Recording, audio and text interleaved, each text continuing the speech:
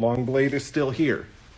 So you're going to take that and come across the top, pinch that, tuck it back up and under, and now you're going to put this part through this part. Hard to do on a phone.